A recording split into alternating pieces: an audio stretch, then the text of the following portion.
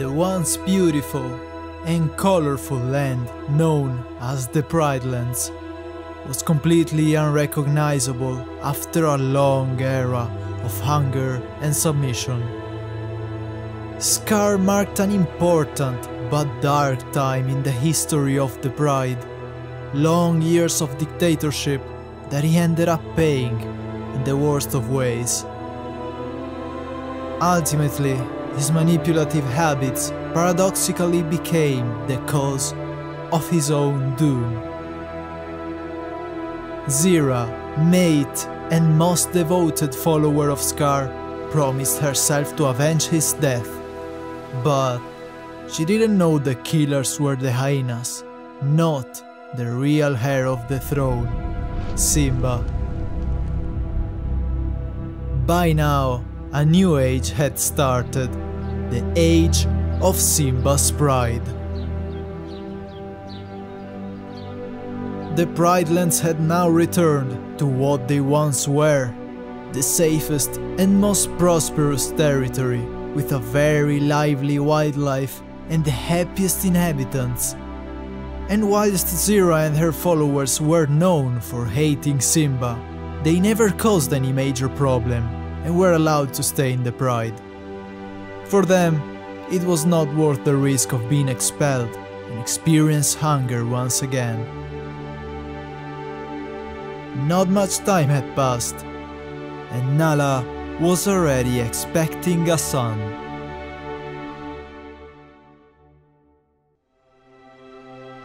One of the most important events was coming. Simba's firstborn represented the victory of the Circle of Life, till finally the day came. Each one of the Pride Lands inhabitants showed up at the ceremony, and then Rafiki raised the cab towards the sky. The heir was revealed. He was a male lion whose name was Kopa.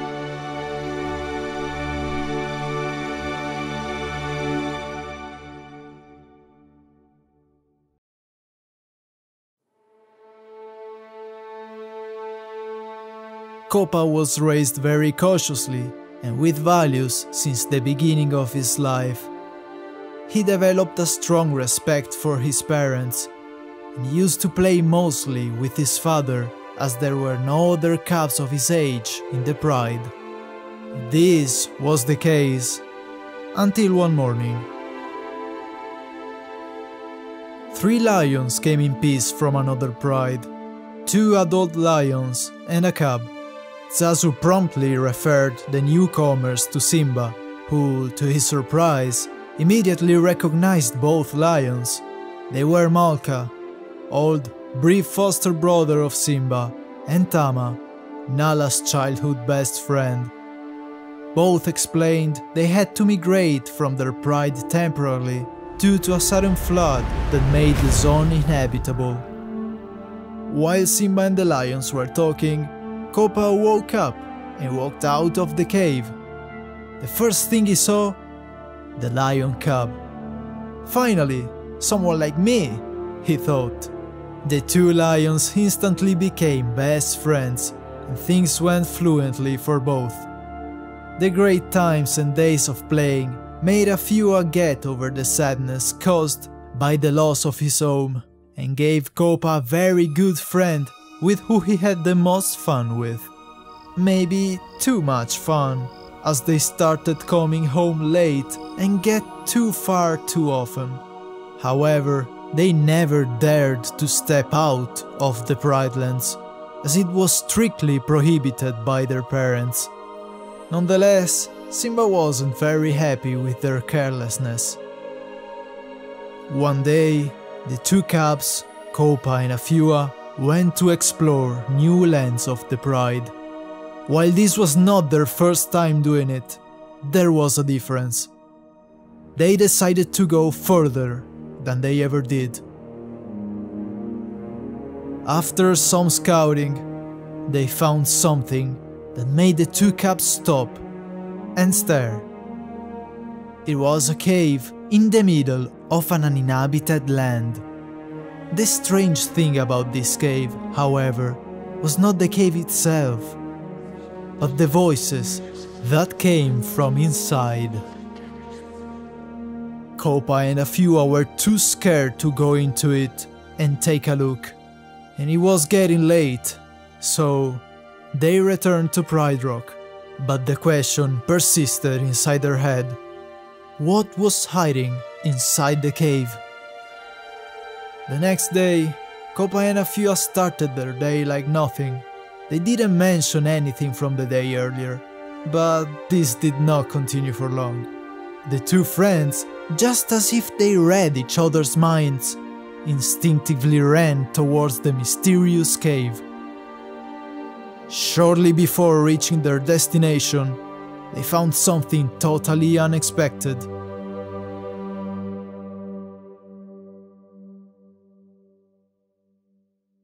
There was another cub. A female cub, apparently.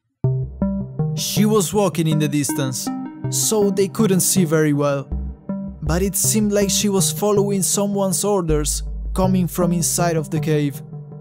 The unknown female cub noticed Kopa and Afua and stared at them with a face of surprise for a brief moment, before quickly running back inside. The two best friends remained confused and speechless. Not long after, they went on with their day, and as always returned to Pride Rock before sunset, where Kopa couldn't stop thinking about what or who he had seen. The questions now multiplied in his head, like how long has she been there for, and why didn't Simba ever tell him there was another cub in the Pride? Only he could answer.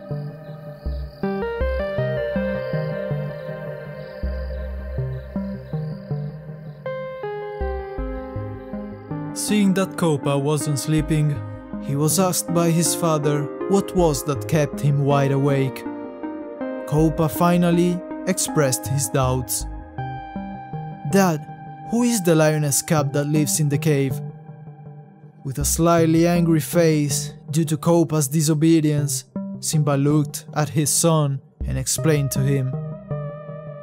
The cub that he had seen was the daughter of an evil lioness called Zira, a rule breaker and enemy of King Simba. He didn't get into detail at first, but Simba made Kopa slowly know the full story over time. It was at night when his father taught him the stories.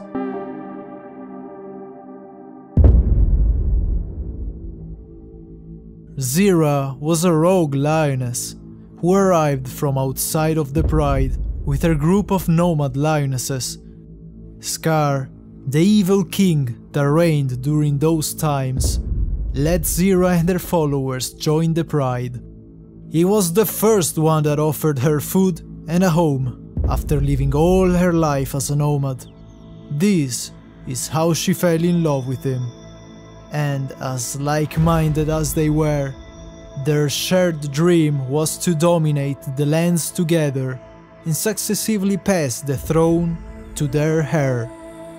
Event which never took place due to Scar's defeat. Zira is dangerous, Simba explained. She is living here only because she would die of hunger out there. Kopa was staggered and a bit scared, but finally understood why Zira and her family had to be kept away from the inhabitants. Simba made Kopa promise not to go back there anymore. But the young lioness he saw, he couldn't leave her there, alone, with such a spiteful mother. Perhaps, as an act of pure innocence, the little hare returned to the forbidden cave to find the female cub.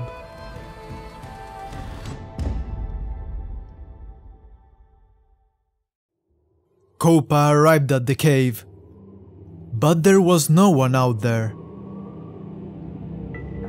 He went to check inside, but it was pitch dark. He didn't even dare to enter. After some moments of wandering around, searching for the little lioness, he heard a noise coming from very far away. At first, Kopa wasn't sure what it could have been, but the noise repeated a second time. Now it was clear, it was definitely a call for help. And it wasn't from just anyone. The voice seemed exactly one of a female cub. Kopa promptly started following the voice. It was coming from farther than he thought. The call kept repeating. It was louder and louder and louder, until he found himself in front of an even bigger and darker cave he had never seen before.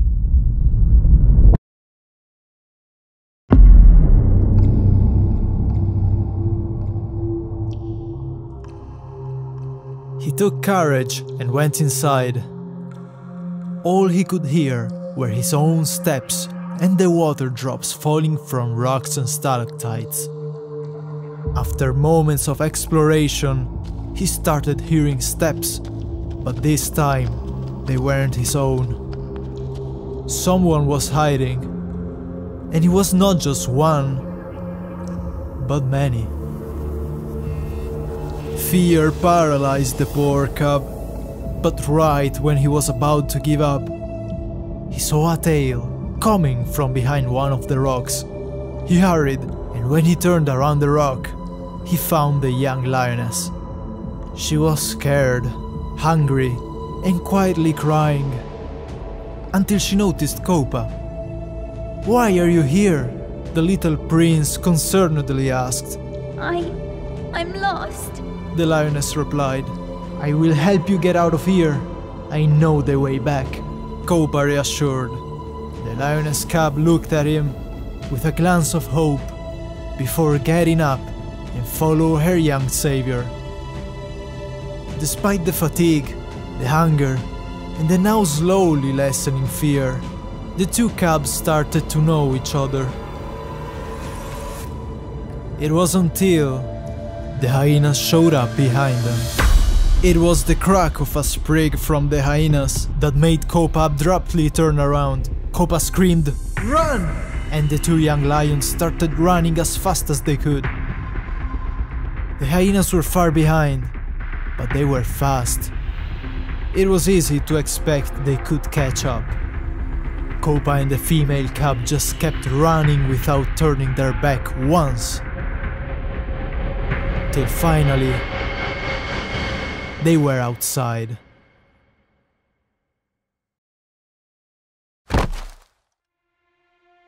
The two fell on the ground, gasping for air, but time started passing by until the steps of the hyenas were gone. After finally catching air, Kopa got up and looked inside, remembering what his father Simba had told him during one of the stories. The hyenas are banned from the Pride Lands, and after all, they wouldn't dare to step outside of their ward. The following day, Vitani and Kopa met again near Zira's cave. For the coming months, Kopa, Vitani, and eventually Afua started hanging out regularly, almost every day. They even met Vitani's older brother, Nuka, with who Kopa had developed a good friendship too. But the sparkle between the four young lions was Kopa and Vitani's friendship, which had grown so strong that it seemed as if they were made for each other. They were inseparable, always having fun, and clearly understood each other to a deeper level. But with this happiness came a great burden. Kopa had to keep his two new friendships, especially the one with Vitani, a strict secret from his father. But Simba was not dumb, and had been observing little Kopa for a while. He knew that his son was hiding something, and could sense that he wasn't feeling good about it. Therefore, one night King Simba took Kopa aside and asked him to tell him if there was anything wrong. The little prince denied anything at first, but after Simba asked him whether he had kept his promise, Kopa felt very guilty and admitted to his fault. Simba knew this was going to happen at one point, and instead of getting angry at his son, he decided it was time to teach Kopa the story of his grandfather, Mufasa.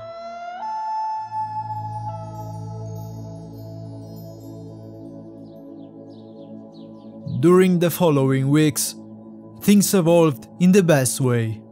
However, despite Kopa having learned about the danger of Zira, he couldn't stop thinking about his precious friend Vitani. What he felt was a strong sense of guilt for having told her not to see each other anymore.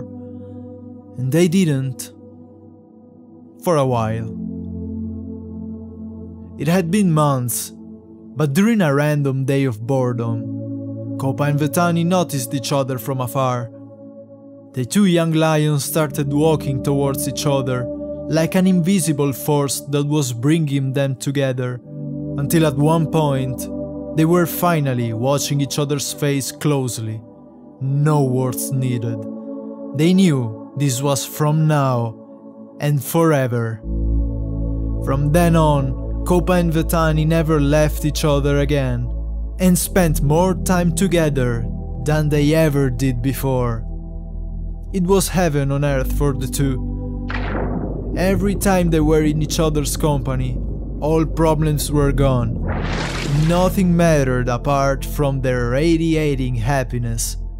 They shared their thoughts, their feelings, their dreams, and obviously their time. Was this love? This continued for months.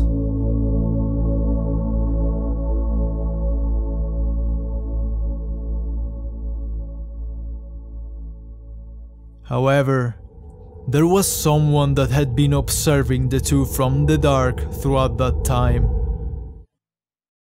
It was Zira.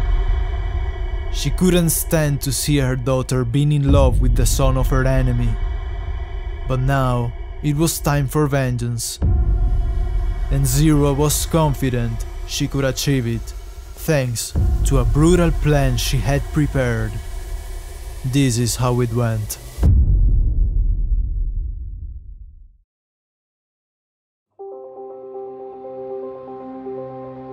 It was a late evening, like any other. Vitani used to stay out later than usual during this period, but her mother, Zira, never questioned her about that. Until that day. Vitani couldn't lie to her and ended up revealing the truth about her friendship with Kopa. However, to Vitani's surprise, Zira didn't take it badly, and instead, she acted interested, saying she was very excited to get to know him. What Vitani didn't know is that she was being manipulated. If Zira could use her daughter to force Kopa to do anything, she could lure him into her trap so she finally could avenge Scar and take the throne. This was the biggest opportunity of her whole life. Bring your friend to me here tomorrow, Zira said to Vitani. I'm dying to meet him. The next day, Vitani went to Kopa and convinced him to meet her mother. Kopa was not very excited about that, but knowing that Vitani would be present and that she would never lie to him, he trusted her. They went to the cave.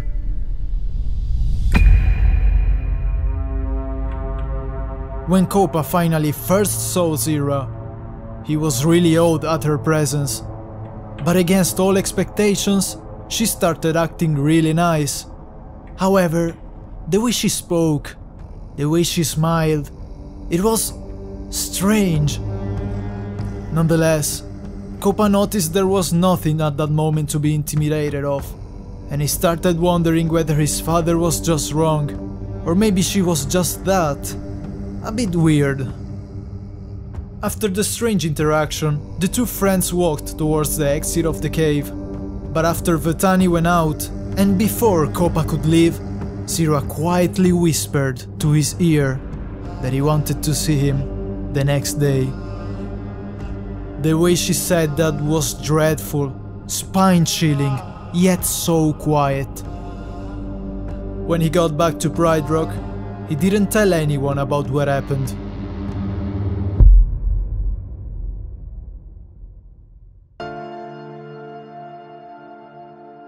Before going to sleep, Kopa watched at the stars, remembering about Mufasa's story, and asked, "Granddad, what should I do?"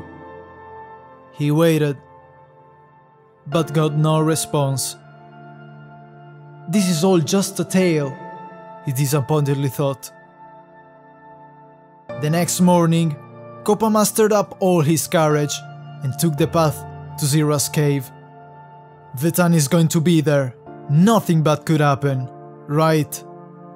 Well, there was no one except for Zira, who suddenly appeared from behind the shadows. What a pleasure to see you again, she said with an unnerving tone. "Where's Vitani?"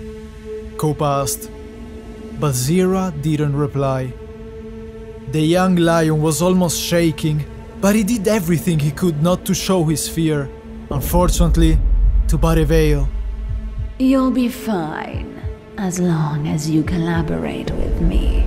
After Zira said that, a group of numerous scary lionesses emerged from the dark. This was a clear message. Kopa knew he didn't have a choice. This was a couple of moments before the endless nightmare could get started.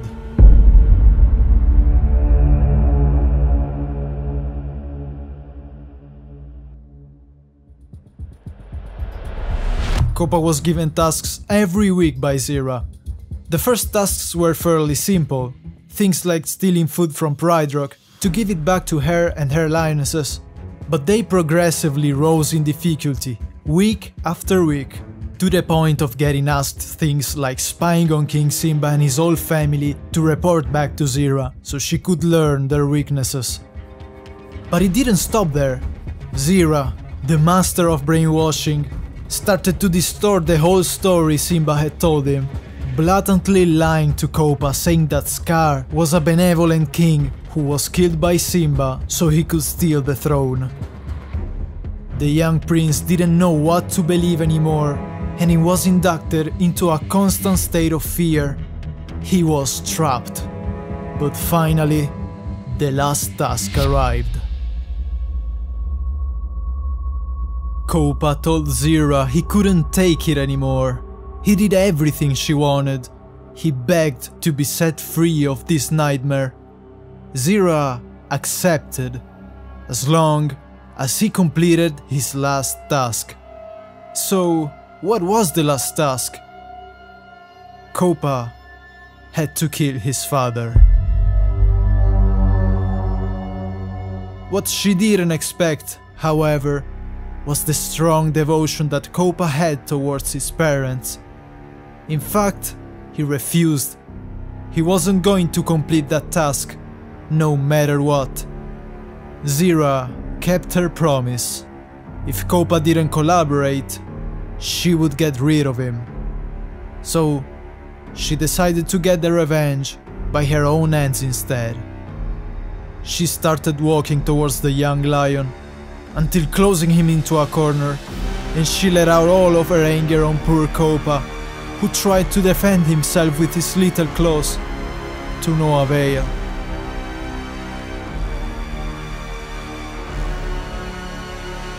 Zira bit, hit, and mauled the young prince, to no mercy, until his last scream of desperation. Zira picked up Kopa's lifeless body with her mouth and brought it to the border of the Outlands, where she would leave him.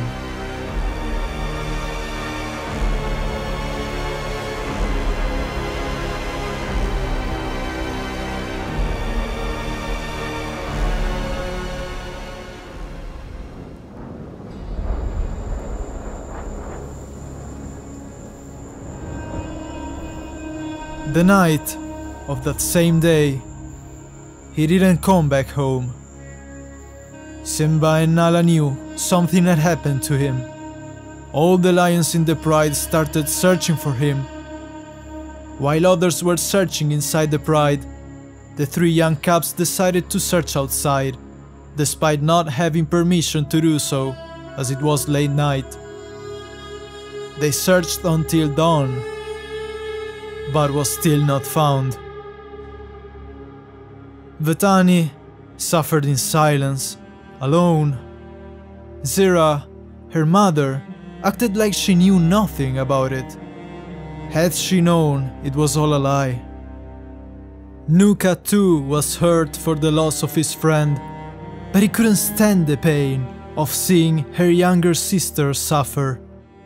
So, without telling anyone, Nuka decided to explore the only zone that no one had looked nor had the courage to look into. It was the Outlands. He was very afraid and nervously looked at his surroundings the whole time that he was walking. But earlier than he expected, he saw someone laying on the ground, not that far away. He ran towards the body. He almost couldn't recognize it, but it was Kopa. He was unconscious, on the ground, covered in scratches, lying on a puddle of blood. Nuka started crying, trying to move Kopa's body with his paw, in the hopes that he would wake up. But he didn't.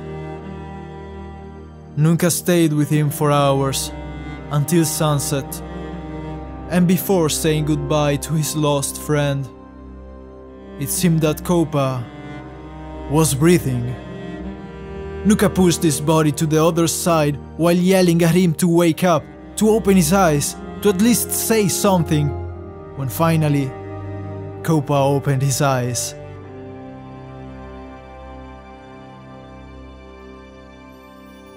Nuka was crying with joy, screaming of exultation to his little friend. Kopa was crying too, but not of joy. Nuka worryingly asked what had happened to him, who had done this to him, to please tell him. Kopa, with a lot of struggle and with the help of Nuka, got up to say one last phrase. "I'm sorry, Nuka." He then, with tears running down his cheeks, hobbled and walked away towards the horizon, not to be seen anymore.